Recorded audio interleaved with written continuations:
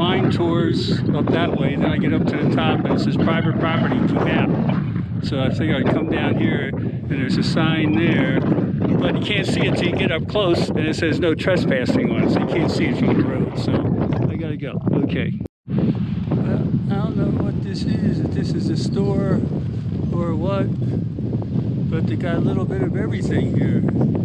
It's got the UFO up top, and it's very windy here, and it's got all kinds of stuff here. Look at all this. Wow. Employee entrance. I don't think it's open. It doesn't say open here. All kind of bone parts from animals. An old Pepsi machine, 50 cents. I don't think that's working.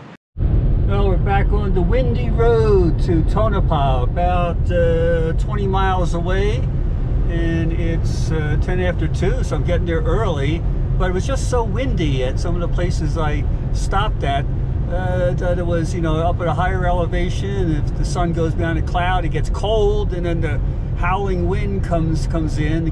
Couldn't get the drone out, so it kind of cut short some of the sightseeing here, but got to get gas in Tonopah. I might visit the cemetery before I go check into my room, which should be ready in the next hour or so, and then I guess walk around the little town, which will take 10 minutes maybe. Okay, back on the road here.